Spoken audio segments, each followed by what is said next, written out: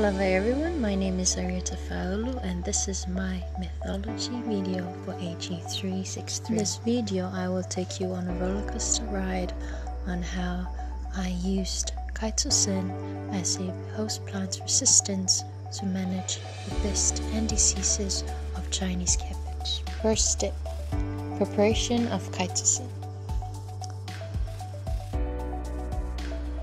First of all, I remove the shells from the red grapes, then clean it well, dry it, and blend it using the blender. Second of all, decalcification. This was done by immersing the blended red grape shells using 3% of hydrogen chloride and leaving it at room temperature overnight. Thirdly, deproteinization.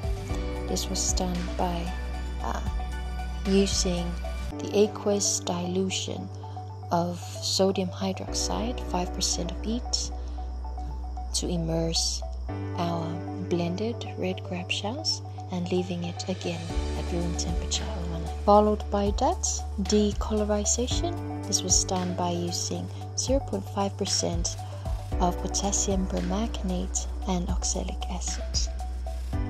And lastly, deacetylization. This was done by immersing our blended red grape shell using hot concentration of 40% sodium hydroxide and leave it at room temperature. Now you will get an end product, Chitosan. Second step, preparation of lactic acid. This was cups of brown rice, 180 grams of sugar and 60 grams of salt into a 5.5 liter bottle of distilled water. To ensure the well mixture of all the ingredients, we close the cap tightly and then give it a good amount of shake. Then the bottle is to be left in a dark place for 7 days. The bottle was visited daily to ensure the release of gas out of the bottle, and then shaking it again to ensure the well mixture of the ingredients and leaving it in the dark place for the remaining days. Third step, land preparation. A 6 meter by 1 meter plot was prepared manually using farm implements, followed by mulching the land prepared using weeds before the seedlings were transplanted. Fourth step was the application of lactic acid solution. This was done by mixing 4 cups of lactic acid solution in 8 liters of water and applying it to the whole of the prepared beds.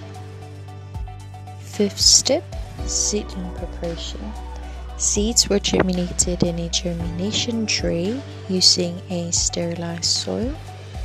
The trays were kept in the nursery until germination occurs, and before transplanting, the seedlings were taken out to a partially shaded area for the hardening process. The sixth step was the planting of porter plants. Seventh step, dipping the seedlings in Chitosan solution for 24 hours before transplanting. My investigation consists of 3 treatments, 2 of which includes dipping of the seedlings in Chitosan solution for 24 hours prior to transplanting. In order to make a water solution out of Chitosan powder, we froze Chitosan powder in the freezer overnight and then cast it into water so that the solvent exchange with water. The seedlings are then dipped into this Chitosan water solution for 24 hours and was transplanted right away the next day alongside the non-deeped seedlings in Chitosan solution. 8th step, planting and maintenance. After transplanting, the crops were watered regularly while weeding was done when needed. 9th step, foliar application of Chitosan. This was done by dissolving Chitosan powder in water and then applying it on the folio or the leaves for pest and disease control purposes. Our last step, harvesting. When the cabbage are matured and ready, they were harvested by cutting the lowest point possible, leaving the loose outer leaves attached to the stalk. The harvested produce were then weighed using the scale and were used for consumption after recording the required data from it.